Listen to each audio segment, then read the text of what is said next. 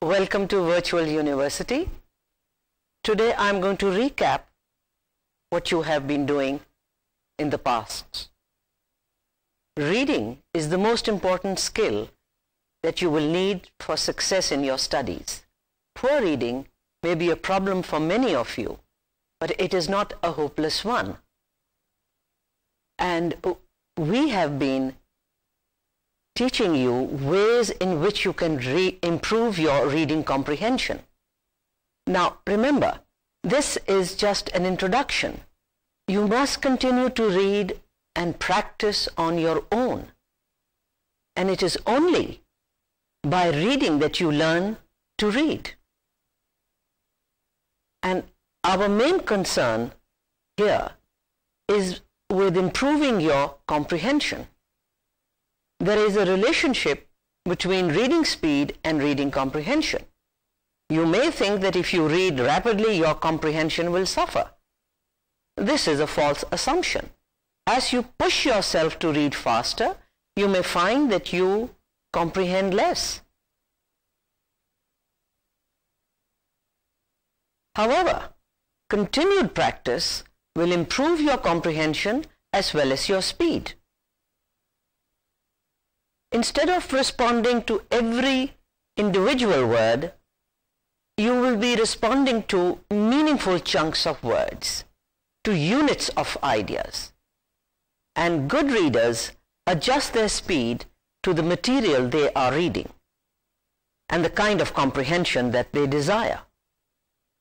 You do not, I'm sure, read a newspaper and your science textbook in the same way. You adopt different ways of reading a newspaper and you read your textbook in a different way. Now, there is one major cause of slow reading, and that is vocalization, which is forming the sounds of each word even though you may not say them aloud. You sort of say them under your breath. You just form the sound of the word.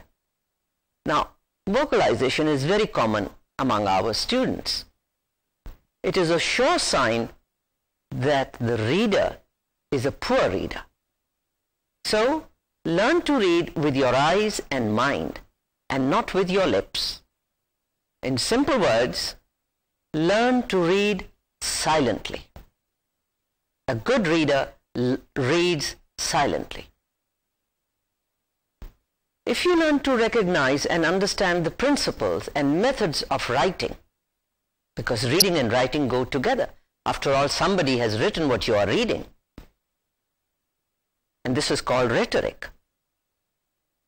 It will improve your reading if you learn to recognize and understand the principles and methods of writing.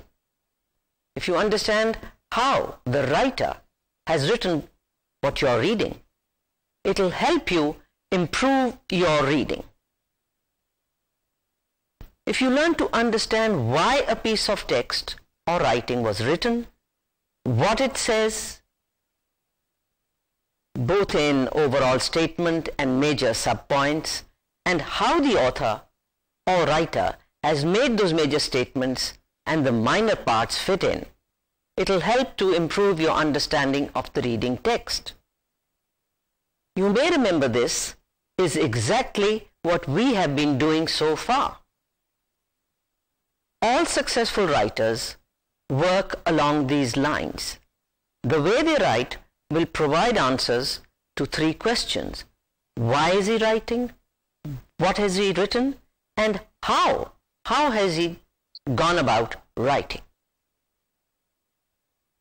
An important part of reading is realizing that everything you read has an author or writer who has something to say, and he says it in a particular way, in a particular manner. Now you, as a successful reader, must apply the same technique that the writer has used. You must apply, you as the reader must apply the same questions: why, what, how, and decode what the writer has written. I hope you've got my point. Here is something that the writer has written, and here are you, the reader. You have to interact with what the writer has written. He has used certain techniques which you can decode by following those three questions: why, what, and how. Now, to answer the first question, why? Remember, the author is a person who has a reason for writing a given piece of text and who works from a personal point of view. You, as a skilled reader, you must fully understand and evaluate what you read. Remember, the writer, the author, has a purpose in writing, and you must recognize that purpose. Now, with purpose, there are two other things, and those are attitude and tone. When a writer writes, he has a purpose, and he has an attitude, and he develops a tone while writing, which are, in simple words, the expression of the writer's feelings. There are three common purposes of communication, of writing. One is to inform, the other is to persuade, and the third one is to entertain.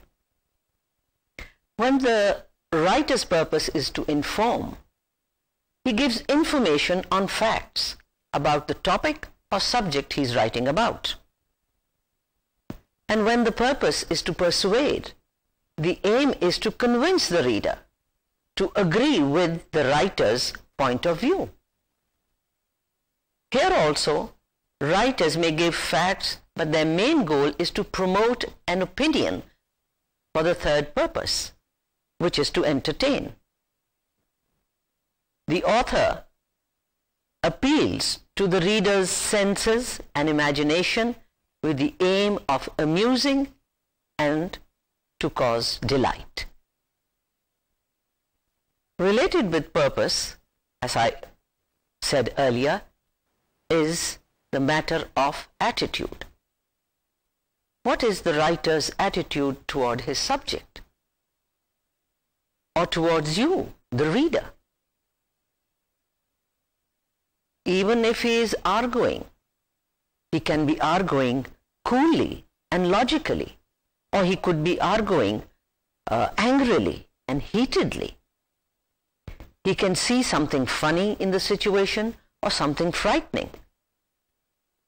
Similarly, he can approach his audience, that is, the readers, his readers, as friends, as enemies, as equals, or he can talk down to them from a position of authority. Now that is attitude. Attitude, then, is the author's approach, the position, the stance that he adopts towards the material that he is presenting. And the audience, that is you, the reader,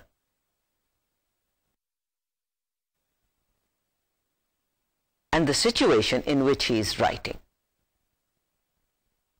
Now, a good clue to the author's attitude and approach to the subject is his tone.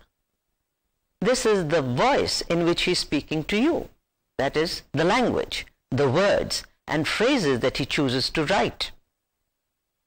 And it is through the author's tone that we sense his wit, his humor, sadness, indignation, friendliness, etc., etc., etc.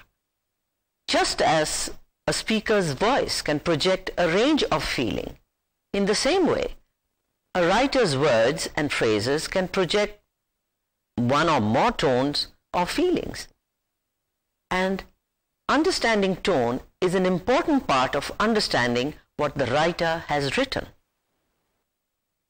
Sometimes tone is evident from the first line, from the first paragraph.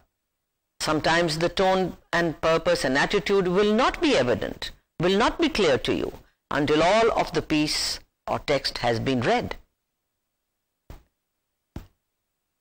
Now, authors and their works are complex. Authors are human beings. They are complex, and what they write is also complex. An author uses many different types of writing to put forward his views. He may choose to narrate. He may choose to describe. He may choose to explain, or he may choose to argue. He can put forward his views in any of these styles of writing. Now, not all writing fits neatly into one of these categories. You may find a writer combines all these types in one piece of writing. Description and narration are often used to help develop a further purpose. The writer can use description and narration either to put forward an argument or exposition. Thus, you may find he may even use exposition to develop an argument. Thus, you may find combinations of purpose involved in what you read. The same purpose, the same approach can apply to humor and to entertainment.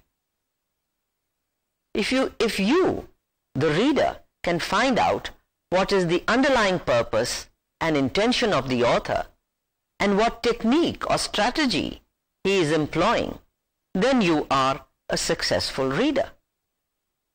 And as I have said earlier, that you will not develop this overnight. You will not develop this in 1 or 2 or maybe a month's reading. Continuous reading, sustained reading will develop this skill in you. Now, all this, the things that I have mentioned, purpose, tone, etc., etc., all this might not be evident in your first reading. So this means that you will have to reread. At least this might be necessary until you are a practiced reader. Now, you cannot always rely on your first reading to bring you the comprehension, the analytical understanding that is required. But there are clues that your first reading will supply. And these will be of great value. They'll be valuable in your second reading or in your rereading of the text. Now, that was the first technique. The second technique that the writer uses, the one that answers the question what the writer says, what he has said in his piece of writing, what he has said in the overall statement and the major subpoints of the text. This leads us to the author's basic statement, his thesis statement about his subject. For you, the reader, the thesis also indicates what the writer is not saying. It shows you the limitations the writer has set for himself, how much of the general subject he is going to deal with. A good reader makes sure that he reads within the boundaries of those limitations. To help readers understand their main points, the authors try to present supporting details in a clearly organized way. Details might be arranged in any of several common patterns. Sometimes authors may build a paragraph or longer passage exclusively on one pattern. Very often the patterns are mixed. And by recognizing the patterns, you, the reader, will be better able to understand and remember what you read. The most commonly used pattern of organization are subdivisions such as time order, sequences, list of items, comparisons and contrasts, cause and effect, definition and example. These subdivisions complete the pattern of the writer's basic statement, his thesis, his main thought. He uses these subdivisions to present to you bit by bit what he has to say. And the reader's recognition and understanding of these subdivisions are a part of answering the question how, the third important technique used by the writer. Recognition of the main subdivisions is recognition of the techniques and devices of organization. Paragraphs, and particularly the topic sentences of paragraphs, are important clues. The topics of the individual paragraphs are the core statements in explaining the writer's thesis. Each paragraph will make some kind of core statement and then develop it with some concrete details. Now, in short pieces of writing, each paragraph may be a separate subdivision. In longer pieces, a number of paragraphs may form a subdivision, each contributing to the total understanding. Relationships between the different parts of a text are conveyed throughout by use of transitions. If you remember, we've done these transitions in the earlier lessons. A recognition of these transitions, the movement from one connection between from one part of the text to the next, leads to a general improvement of your reading. In other words, it means noticing important words and phrases which connect the parts. These may be function words or content words. Now, function words, as you know, are an important part of writing and reading and are used no matter what the subject of the text. These are those small words such as, in, at, and, but, those small prepositions, those conjunctions, the modifiers, etc., that help to establish emphasis and relationship between the parts. They are the chief clues to the organization of a piece of writing. All writing depends on these function words. Now, content words are those that are central to the development of the subject of any particular piece of writing. They are often words that are most fully defined, but it is also possible that the author assumes that you know their definitions.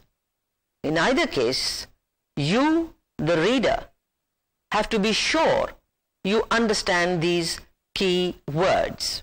Also, you need to notice how the author modifies keywords, key content words at different parts.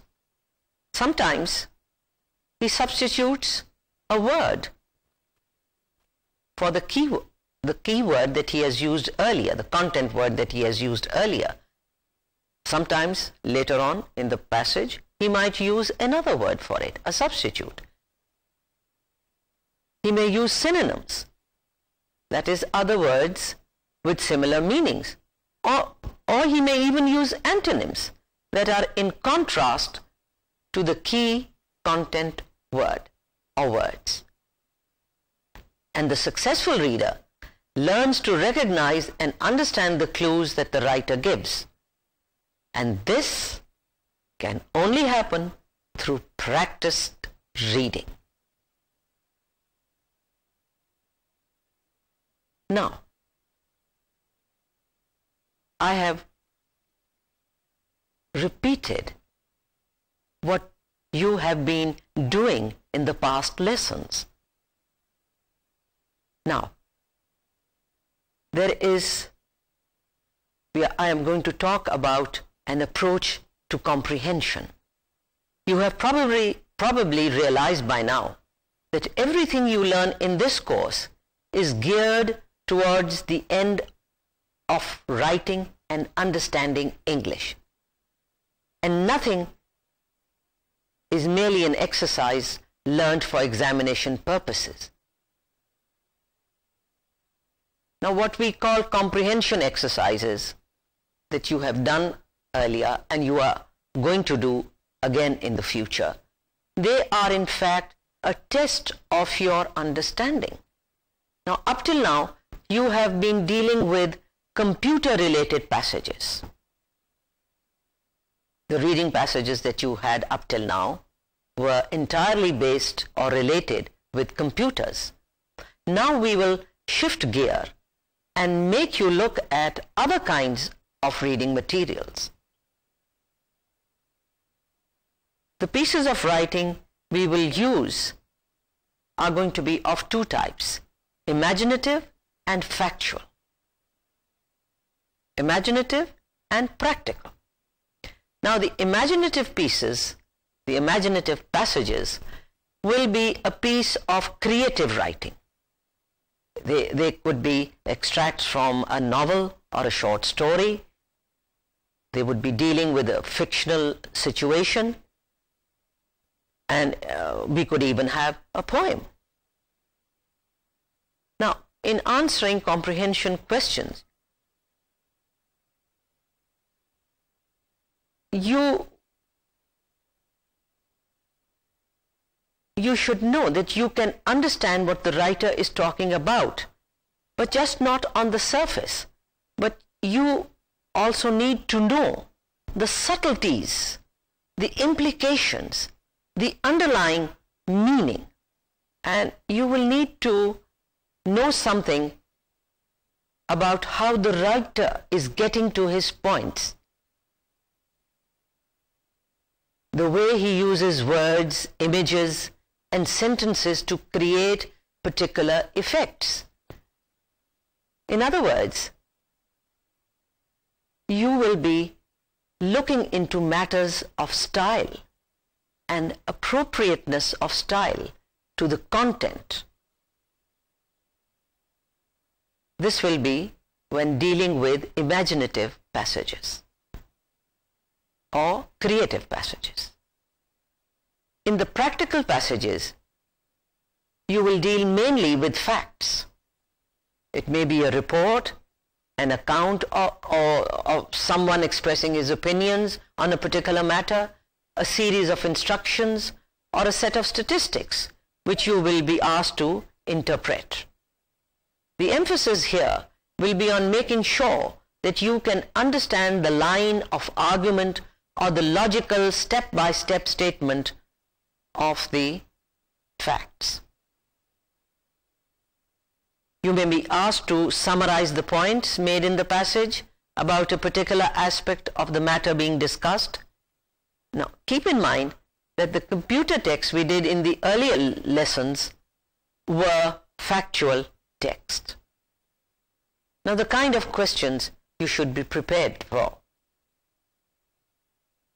The kind of questions on reading passages that you are likely to deal with shall be, they shall deal with, number one, meaning. You may be asked to explain the meaning of the words or phrases as used in the passage. For example, you may see the word execute, and you might immediately think of its meaning as inflict capital punishment. But this would not be appropriate. It wouldn't be an appropriate meaning in a context like to execute the plans for redevelopment of the town will call for the support of all citizens. Now here in this sentence, execute doesn't mean killing someone, but it would mean carry into effect, that is, bring it about, how to bring about the plans. You will deal, number one, with meanings. Number two, you will deal with facts.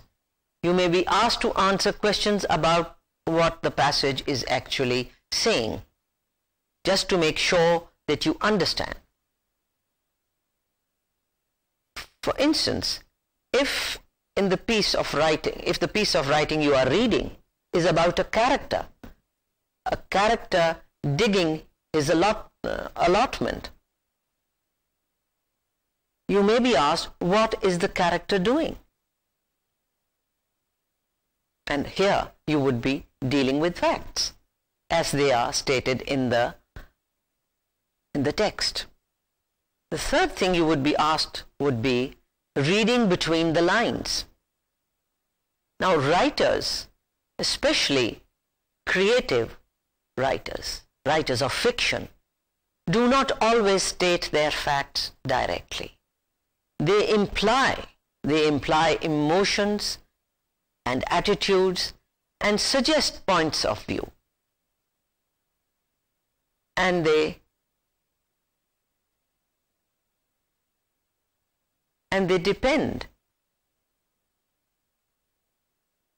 on the reader being perspective enough to be able to form a total impression.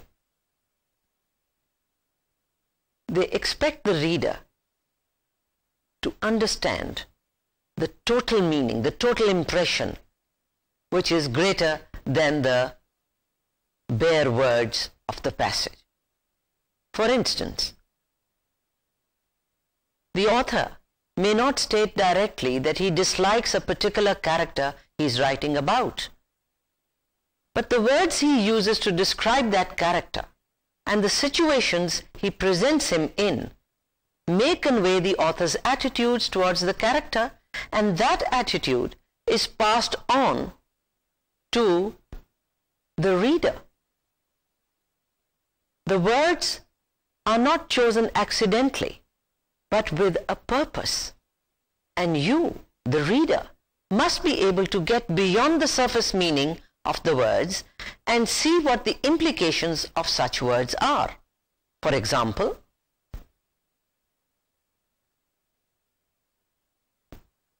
the same soldiers could be called terrorists, freedom fighters. According to the, soldiers could be called terrorists. They could be called freedom fighters, depending on the writer's attitudes toward them. In describing someone eating, a writer may use the words like he gulped, he slobbered, he guzzled, he wolfed down. And these words may be merely a statement of a fact. But if they are about an adult, if he uses these words, the words slobbered or guzzled, if he's talking about a baby, they would have a different meaning. But if he used them to describe an adult eating, the writer may well be suggesting distaste, dislike towards the character he is describing.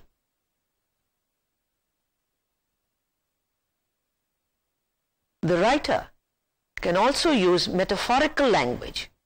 For instance, you might be asked to explain what is exactly that a writer has in mind when he makes a comparison or uses a metaphor, a metaphorical expression. In a story, the author may say, "My uncle blew and bugled whenever he won at cards." This is from a story by Dylan Thomas. The writer says, "My uncle blew and bugled whenever he won." He was at playing cards. Now the word blew suggests a literal and factual way of expelling breath from his mouth in a burst.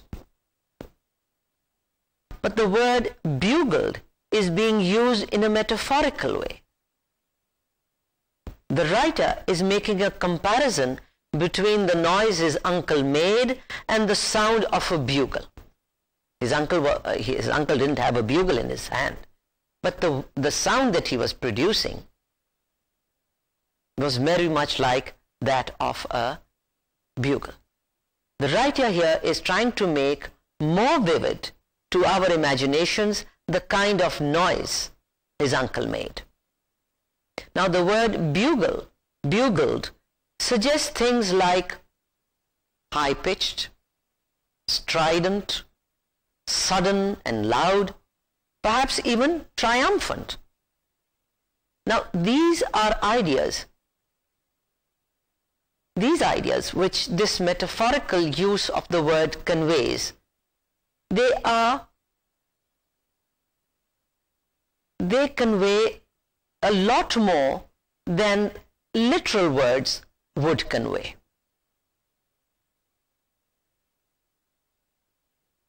Now when we are dealing with imaginative texts, you have to look at style. Just as people as individuals are different, so the people who write, they write in various ways. They have different styles of writing. A particular writer may write in different ways depending on what effect he is trying to achieve. He may use very flowery language if he is trying to create an atmosphere. He may write very simply if he is just concerned with getting important facts over to you. Or he may write with his, as they say in English, with his tongue in his cheek. Now, you may be asked to comment on the style of the passage you are studying, you are reading, and you may have to justify the appropriateness and the effectiveness or otherwise of the style to the content of the passage that you are reading. That is what the writer is saying. Now, the kinds of points you would have to be aware of, the variety of sentences used, the kinds of words chosen, the particular devices, the literary devices he is using. These are the things that you will become familiar with and you must become aware of. These are very important aspects of understanding writing, and we shall be discussing them in greater detail in the units to come. Now, so far we have looked at 5 types of questions that you will get in your reading after you've done your reading. The 6th type of question will be the summary. You may be asked to pick out certain facts in a passage which are relevant to a particular point. Example, you may be asked, what do we learn about X? What do we learn about Mr. X's physical appearance? And you will have to search through the piece of writing, through the text, to find out all the details that the writer gives you about this. You may be asked to summarize the main points of the passage that you have read. Now, the 7th type of question that you can be asked is to give your own opinion. Now, this is a higher level skill where you as a reader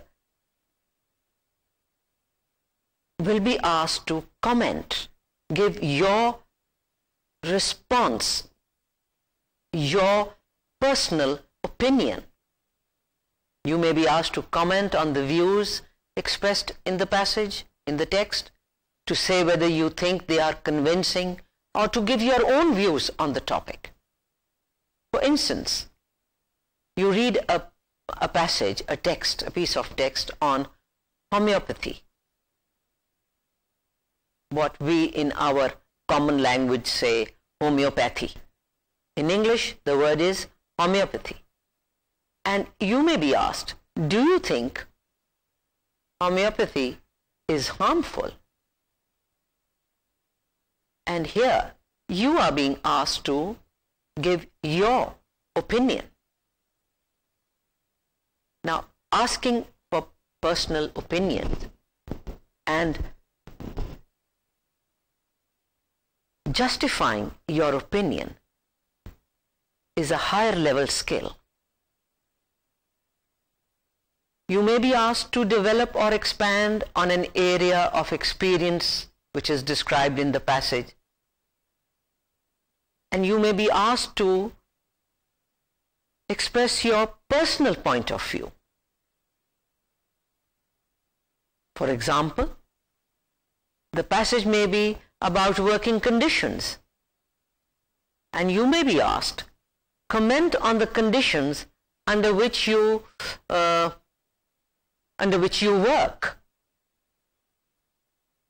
and indicate the area in which you think improvements or improvements could be made. Here you are being asked to state your personal views. You may be right, you may be wrong, that doesn't matter. What we would like to train you is in the art of expressing your opinions. Never mind if they are right or wrong. Now, let me recap what we have gone through today. We are going to introduce you to a new set of reading. A reading that will involve imaginative pieces of writing and factual pieces of writing. And the questions that you will be asked will be based on finding out if you've understood the passage, asking you about the meanings of the passage. Then we can ask you about facts related to the passage. Then you may be asked to read between the lines. That is, infer meaning, inferences, how to draw inferences from what is stated. Then you could be asked to comment on the kind of language that the writer has used. If he's using metaphorical language, what is the significance of using that language? Is the writer successful in drawing the images? Was the use of those images appropriate? Was he able to draw out the feelings that he wanted to? And of course, it will be your personal response that we'll be looking for. And then from this, we moved into the area of style. Again, a higher level skill, looking at the style of a writer's way of writing. What techniques does he use? Is he successful? And then you might get questions on making summaries. Now, to make a summary is not easy. I'm sure you have been learning summaries of passages that you read in your intermediate course. Our students learn the summaries by heart, the summaries that are available of all the intermediate essays and poems and short stories.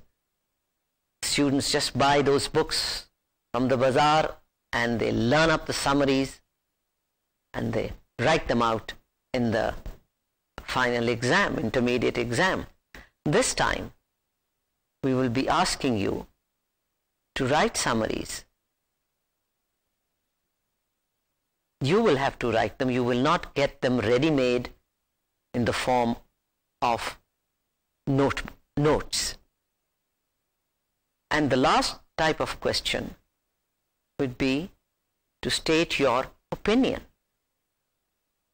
which is again we will again be looking for your personal opinions, your personal response to the text that you read. Now, these are the main types of questions and approaches that you are likely to be asked. There may be others, and you may become, but if you become acquainted with these types of questions and texts, and you can understand them, you should be a well-prepared, practiced, confident reader. Now, today we have talked about different aspects of reading and understanding English. And we have also signposted the rest of the reading-based lessons. Now, do you understand the word signposted? When you go out on the road, if you are observant, you will notice that on the road, there, after a certain distance, you will find either a milestone or a notice on a pole giving you the directions. That is what is meant by signpost. A signpost just tells you the directions that you have to take. And in today's lesson, we signposted the kind of reading, the reading-based lessons that you are going to have in the future. And we have also tried to show you how to deal with different questions which are based on different kinds of reading texts. And in the next few lessons, we will be practicing different ways of interpreting texts. These could be dealing with imaginative texts. You will also have texts dealing with non-linguistic texts in the form of tables, in the form of graphs, in the form of charts, pie charts. You may have maps. And you will look at those and interpret them. Of course, there will be questions related. We will give you practice in how to deal with such texts. So in the future, you will be looking at short stories, poems, maybe an extract from a novel. We will try to include some biographical material. In short, we will try to introduce you to a lot of imaginative reading. That is creative writing, writing that is fiction. You've had a lot of material on, so far you've been looking at text which was based entirely on computers. It's not that we are not going to have any more computer lessons. You are getting computer lessons, but we will talk about computers as well. You will get reading based on computers. And but we are going to introduce you to another kind of reading. And we hope by the end of this course, you will have developed an understanding of how to go about reading English texts. The more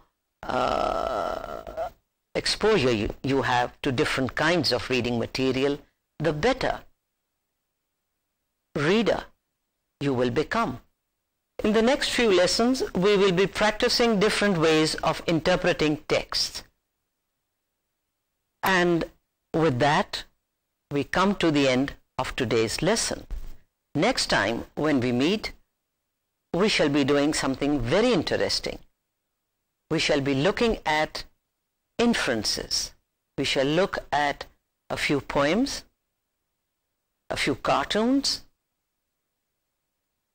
and we will teach you how to draw inferences. That is, how to read between the lines.